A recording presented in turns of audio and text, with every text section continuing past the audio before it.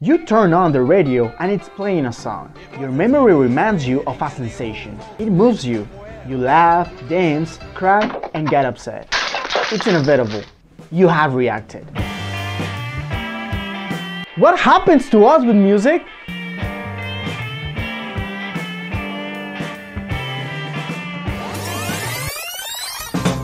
The way we perceive music is very different of the process of hearing it. The sound can be measured, but the hearing sensation abides a subjective criteria.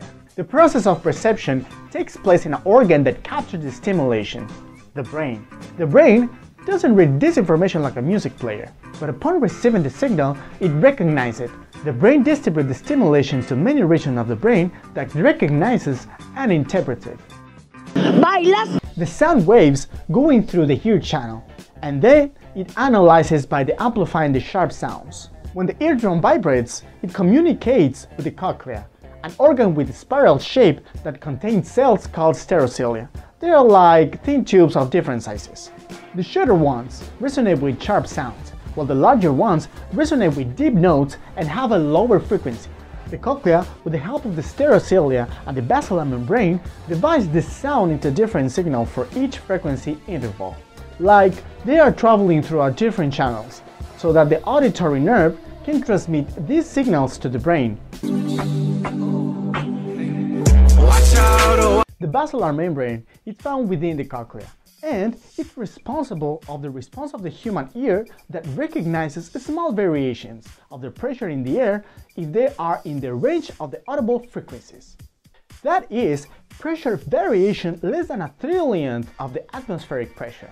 Once the sound is received, it makes its first stop in the thalamus, the brain center, that identifies the note and the volume of the tone. That's why it's not enough to recognize them as music. There are auditory cortexes that exist in both sides of the brain, cortexes that analyze harmony, melody, and rhythm. All of this information goes to other brain parameters that allow us to complete the process of interpretation musical sound, and definitely respond to them in a special way. There are many elements that integrate our reactions toward music. All of them are bound to our emotions.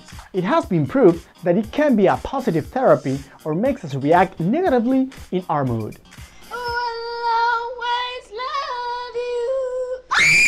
It goes in by the form of minimal frequencies and vibrations, but in many times it improves our mood in an unimaginable way. If you wish to know more about music and your brain, we invite you to watch our episode about this topic in the first season. Learn, comment and share, all with Vitamina C.